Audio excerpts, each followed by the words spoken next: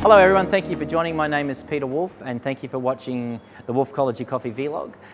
Today we're talking about books, but books specifically about just the green coffee. You will have noticed on my previous vlog we talked about roasting, so I have 4 books today that I'd like to sort of share with you that I think are well worthwhile you adding to your library for roasting and looking at green coffee. The first book goes without saying.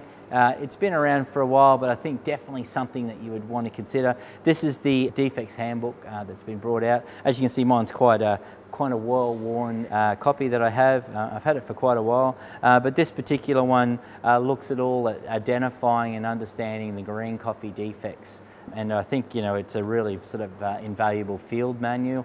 Talks about all the different types of defects, sample cupping and preparation as well, which I think is really great. And then obviously there's a visual picture of each of the defects and how many points it equates to the defects tally on your score sheet.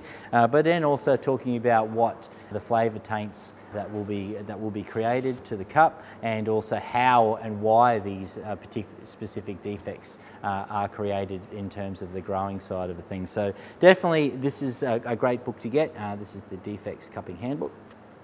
The second book that I particularly like is from good old James Hoffmann, and this is obviously the World Atlas of Coffee.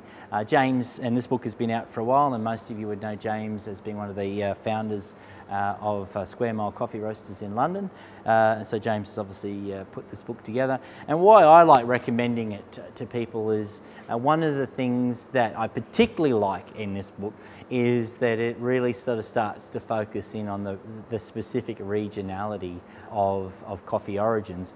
So, you know, it will talk about Guatemalan coffees, and it will then specifically talk about each of the specific growing regions within Guatemala, but then also draw to that specific sort of or general sort of flavour characteristics. And I think, you know, once you sort of, you know, been roasting coffee for a while and you start looking at wanting to either blend coffee or understand coffee at a deeper level, I think this is a really good book to use as a reference, so one can sort of understand what the particular sort of regions are going to produce in terms of cup flavour experience, and more importantly that if you are thinking about a specific sort of quality that you're looking for in your coffee, this is certainly a really good sort of reference tool for you to go through to try and find where that may be located. So definitely it's a great book to read, but that's the part that I particularly find really valuable and that I recommend to new coffee roasters.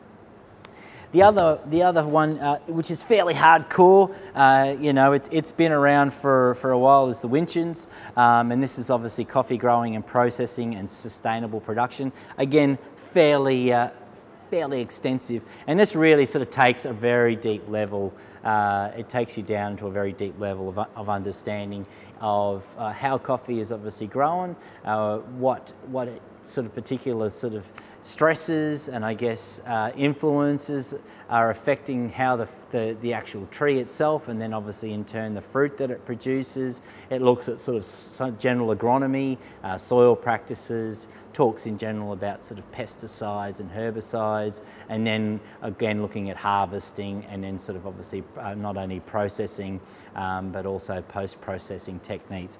And so I think if you're really one that wants to sort of then, you know, sort of get inside the sort of understanding of what a producer's sort of experiencing and what their challenges are, this is certainly the book for you. Look, it's a very interesting read and something I find would be very valuable. Again, definitely something on the must-do list.